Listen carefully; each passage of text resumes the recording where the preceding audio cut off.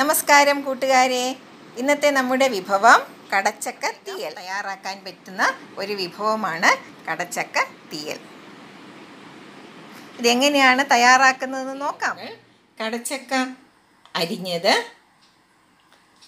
തേങ്ങ, മല്ലിയും മുളകും ഉള്ളി അരിഞ്ഞതും ചേർത്ത് നന്നായി വറുത്തെടുത്തത്, നന്നായി മൂപ്പിച്ചതാണ്. തേങ്ങ വറുത്തത്, അതിൽ ഒരൽപ്പം മല്ലിപ്പൊടിയും ഒരൽപ്പം മുളക് പൊടിയും 2 ചെറിയ ഉള്ളിയും കൂടി ചേർത്ത് വറുത്തെടുത്തതാണ്.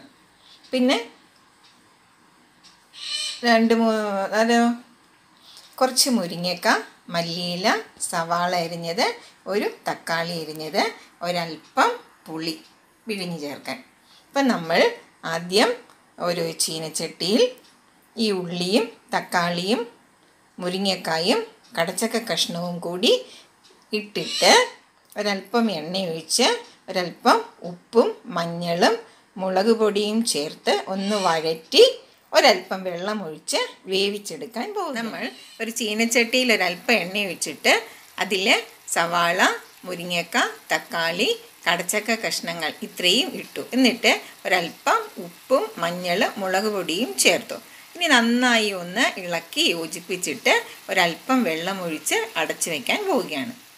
നമ്മുടെ കടച്ചക്ക തീയൽ നന്നായി തിളച്ചുകൊണ്ടിരിക്കുകയാണ്. അതിൻ്റെ മുരിങ്ങക്കായും തക്കാളിയും ഒക്കെ നന്നായി വെന്തു, കടച്ചക്ക കഷ്ണങ്ങളും വെന്തിട്ടുണ്ട്. ഇനി നമ്മൾ ഇതിലേക്ക് ഒരൽപ്പം പുളി വെച്ചിരുന്നല്ലോ, ആ പുളി ഒരൽപ്പം വെള്ളത്തിൽ കലക്കി ഇതിലേക്ക് ഒഴിക്കാൻ പോവുകയാണ്.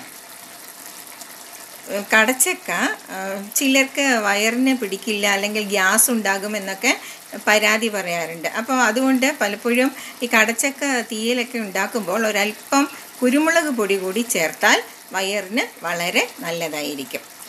നമ്മൾ ഈ പുളി ചേർത്ത് നന്നായി ഇളക്കി കഴിഞ്ഞിട്ട് അതിലേക്ക് ഒരൽപ്പം കുരുമുളക് പൊടി കൂടി ചേർക്കും കേട്ടോ. അത് നിർബന്ധമില്ല. അത് കുരുമുളക് പൊടി ചേർക്കുന്നത് കടച്ചക്ക തീയലിന് നല്ലതാണ്, നമ്മളുടെ വയറിന് നല്ലതാണ്, ആരോഗ്യപ്രദമാണ്. അതുകൊണ്ടാണ് ഞാനിതിൽ കുരുമുളക് പൊടി കൂടി ചേർക്കുന്നത്. നേരത്തെ എടുത്തു വെച്ച പുളി പിഴിഞ്ഞത് ഇത്രയുമുണ്ട്. പുളി പിഴിഞ്ഞ് ചേർക്കുന്നതൊക്കെ അവരവരുടെ താല്പര്യമനുസരിച്ച്, പുളി കൂടുതൽ വേണ്ടവർക്ക് കൂടുതലായി ചേർക്കാം. ഇപ്പം ഞാൻ ഇതിലേക്ക് ഇത്രയും പുളി പിഴിഞ്ഞത് ചേർക്കുകയാണ്.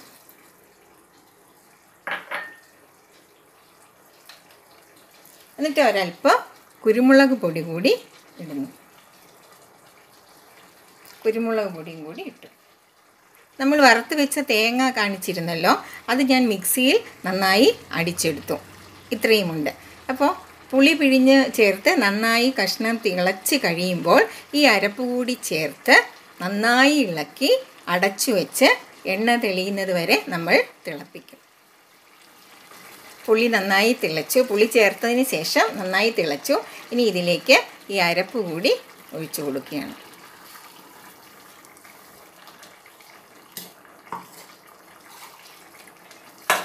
ഒരൽപ്പം വെള്ളം കൂടി വേണം.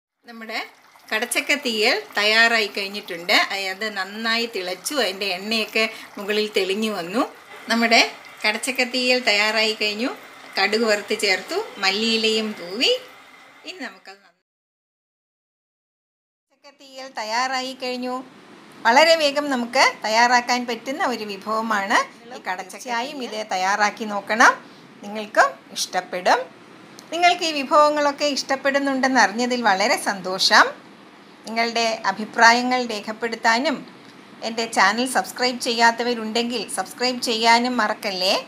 പുതിയ വിഭവങ്ങളുമായി ഉടൻ തന്നെ ഞാൻ എത്തുന്നതാണ്. Thank you.